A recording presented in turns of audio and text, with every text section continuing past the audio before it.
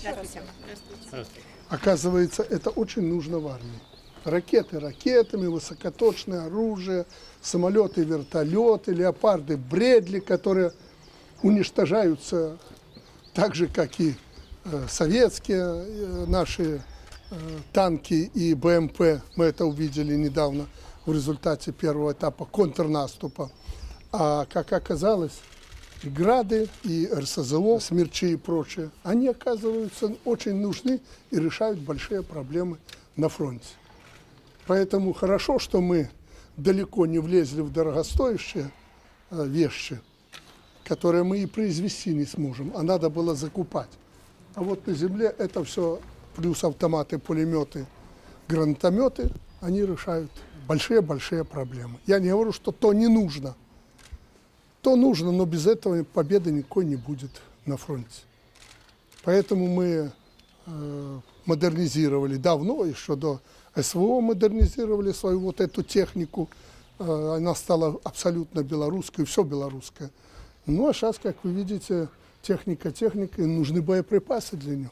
Поэтому мы штурмом выйдем на 10-12 тысяч. Ну а если, у нас же диктатура, если жемануть, то и 15 тысяч Дмитрий Александрович Фантус соберет. Но это финишная сборка, а на это все работает вся страна, десятки заводов. Вот в чем суть и принцип всего этого. Приспособили старые наши склады, где хранились боеприпасы. Примерно в таких хранятся спецбоеприпасы. У нас по всей стране разбросаны много хранилищ для хранения ядерного оружия. Когда я стал президентом, в таком хранилище я был, как фотографию помню, я зашел в это хранилище, там хранились боеголовки к тополям стратегического назначения ядерным боеприпасам. Но тогда и не до оружия было, тогда есть нечего было.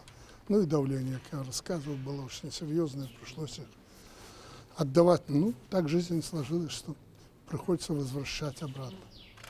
Пожалуйста. Я уверена, что мои коллеги вот еще об этом точно спросят. И есть еще один небольшой вопрос, уверена, тоже он нас всех интересует. Почему вы приняли решение о помиловании Романа Протасевича и Софьи Сапеги? Ну, что касается Романа Протасевича, ну что, тут всем понятно и известно. Перед ним были поставлены условия. Понимаю все, что происходило до того, после того. Ты делаешь это, мы делаем это. Этот парень сделал все, что обещал. И знаете, это не потому, что так вот шкурно сохранить себе жизнь и не попасть в тюрьму. Нет, убежденность была. Он убежден был, он признался, что он неправильно поступил. Так мы это и до этого знали. Мы проверили, на фронте он не был, никого он не убивал. Очень серьезно подошли. Ему сказали, вот условия. Выполняешь, будем... Это с ним работали следователи, они же не могли ему обещать помилование. Да, будем просить президента, чтобы он тебя помиловал. Он согласился, он выполнил все условия. Притом убежденно помиловали. Что касается Сапега, Софья, это гражданка Российской Федерации. Я поручил Генеральной прокуратуре, согласно международным договоренностям, чтобы они проработали вопрос и забрали ее к себе. Но генпрокуратуры работали, процесс затянули до невозможности. Да, виновата. Но это не наша гражданка, у нас своих хватает, заберите. Забирали, где-то полгода не забрали. Волокита не с нашей стороны. Ну и уже в который раз Кожемяка, приехав, попросил, я тогда отказался от этого процесса передачи ее России, помиловал, говорю, забери только с собой. Нам не нужно здесь ее держать. Вот такая ситуация. Ну а морально, должен сказать, ну, влюбилась и прочее. Его помиловали, отпустили. А что, девчонка там будет сидеть? Это деталь. Это не главное. А то, что тут некоторые чуть ли меня не упрекают в этом, хотел бы сказать, слушайте, ну, я вас слышу. Считаю с вашим мнением, но поверьте, вы не все знаете. Поэтому не надо меня упрекать, я никогда не был предателем, и я до конца буду идти, и, ну вот слушайте, вот этих лохушек и прочих, там помилования уже не было бы. Потому что они столько вреда стране принесли, и это они виноваты больше всего. Это они сейчас, мы же видим в деталях, как они тащат этих наших обезумевших, и не обезумевших, а любителей где-то чуть-чуть подзаработать, выпить, проколоться там и так далее. Мы это видим в деталях. Многие из них, вот, говорят, полк Калиновского. Там полк этот меньше 200 человек, может и 100 сегодня погибло очень много. Какой-то командир у них недавно погиб. Они в шоку. Хочу вернуться. У диктатуры буду жить, а нельзя вернуться. Не пускают заградотряды сзади. Вот, понимаете, эти организаторы, типа лохушек-тихушек, они же деньги миллионами получают. Мы это тоже видим. Они деньги прикарманивают этих дураков, кого на фронт, кого в Беларусь, чтобы диверсии совершали, перебрасывают. Кто больше всего виноват? Эти мерзавцы больше всего виноваты. Ну и этим прощения не будет, потому что у них кровь на руках. За это они будут отвечать. Поэтому степень вины разная. Ну и потом, ну, самое главное, комиссию создали, кого-то помиловать, кому-то. Это уже вы решаете там. Я даже не вникаю в это. Решение комиссии окончательное, я с ним соглашаюсь. Помиловали, разрешили жить в стране, значит, живут. Кто-то там штрафы платит, еще чего-то, значит, так и будет. Они нам пишут, мы им откровенно говорим, нет, к нам лучше не приезжайте, потому что место ваше в тюрьме. Они там и остаются. Но мы и не тащим их. Кто хочет, пожалуйста, комиссия будет работать всегда. Но если мы этот процесс запустили, ну, так его надо применять всесторонне. Если бы они представляли завтра нам угрозу и была опасность повторения 2020 года, то, конечно, я никогда бы на это не пошел. Но это им наука. И не только им, но и другим.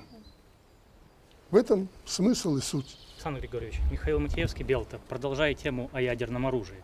В западных СМИ популярна версия о том, что Россия стремится разместить его в Беларуси вот к саммиту НАТО, который запланирован на 11-12 июля. Россия ни к чему, ребята, не стремится. Не в России дело. Я уже где-то говорил. Сначала я просил Путина, потом я настоятельно, по-дружески потребовал. Просил, потребовал. Верни мне это пока оружие. Мне его достаточно. Слушайте, ну если воевать, не дай бог применять это оружие, ну зачем мне стратегическое, те же тополя? Хотя мы сейчас готовим площадки и под эти вооружения. Они все живы-здоровы, кроме одной. Поэтому, если нужно, мы в любой момент, все сложное сооружение, площадка, где стоит тополь, но это межконтинентальная ракета. Я что, с Америкой собираюсь воевать? Нет. Поэтому мне пока достаточно этого оружия, если грубо говорить. Но это было мое требование. Это не Россия мне навязывала. Почему? Потому что с ядерной державой, как вы все говорите, никто еще в мире не воевал. И я не хочу, чтобы с нами воевали. Угроза есть такая? Есть. Я должен предотвратить эту угрозу. У меня было первое предложение россиянам. Вы мне несколько комплектов вооружите ядерными боеголовками. Вот, планы. Они вот, нам сложнее это. Мы лучше вам передадим, как я требовал, тактическое ядерное оружие. Готовьте хранилище. Все готово, все лежит как надо. И не все единицы. Я думаю, пройдет несколько дней, мы будем иметь то, что мы просили. И даже чуть больше. А можете еще раз расставить точки над «и», каковы условия его хранения и использования? Условия, я только что сказал, это почти, ну, я так грубо говорю, как в хирургическом отделении в операционной. Ну, а там боеголовки очень серьезные, нужен определенный режим. Мы его создали. Когда россияне приехали, ахнули. Говорят, разве это так возможно? Я говорю, да, возможно. Поэтому мы все подготовили и реализовываем ту программу, которую с президентом России наметили. Вы говорите, зачем это нужно? Я только что сказал, чтобы ни одна нога каких-то сволочей не ступала больше на белорусскую землю. Потому что применение только причина одна – агрессия против нашей Беларуси. И это будет решение незамедлительный ответ. Я это заранее говорил уже несколько раз. Незамедлительно будет ответ. Поэтому, я думаю, вряд ли кому-то захочется воевать со страной, у которой есть такое оружие. А нам Это оружие сдерживания. Не дай бог, вы поймите меня, не дай бог мне придется принимать решение на применение этого оружия в современное время. Но никакого колебания не будет, если только против нас будет агрессия. Александр Григорьевич, издательский дом «Беларусь сегодня», Полина Конога. У меня вопрос про выборы в США. Вот чем ближе президентская гонка, тем вот сильнее разгораются политические страсти в этой стране. И эксперты сейчас вот делают ставку на Дональда Трампа. Говорят, что он наиболее вероятный претендент на победу. Как лично вы оцениваете его шансы и верите ли вы в то, что вот в случае его возможной победы она будет способствовать остановке конфликта в Украине? Вы знаете, я никак не оцениваю. Вы смотрите на выборы в США с точки зрения, с позиции белорусского гражданина. Слушайте, там все по-другому. Байден там, не Байден, тем более Байден, он чем плох для демократов? Ничем, что скажут, то и делает.